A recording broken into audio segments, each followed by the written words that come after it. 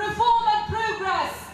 But they have brought us nothing but war and more war in Afghanistan, in Iraq, in Lebanon, in Palestine.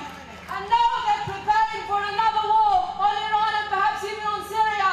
While Beirut was burning, they had the cheek to preach to us about the new Middle East, and I say this to them.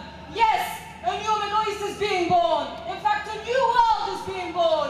Out of the preemptive strikes, the wars, the blood and the misery. But it will not be the world Bush and Blair dream of. No!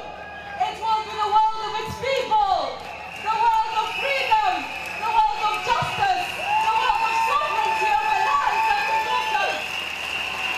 And you know, my brothers, my sisters and my comrades, we are partners in the creation of this better world. We stand by freedom, justice and liberation while